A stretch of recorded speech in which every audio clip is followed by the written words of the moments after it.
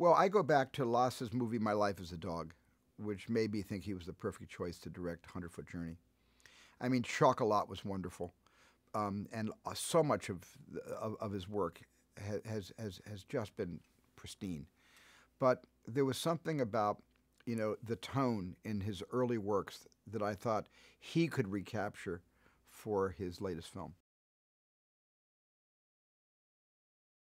Loss's greatest strength is being able to strike the right note, to be able to use the right seasoning, to be able to not make the broth too thick, to be able to create an aftertaste that stays with you for weeks until you order the dish again. I mean, that's Lasse. Come on. If I want to do a food analogy, that's Lasse as a filmmaker.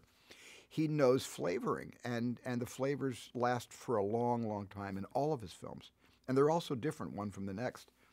And this was just something that I thought was perfect casting between a director and a piece of material.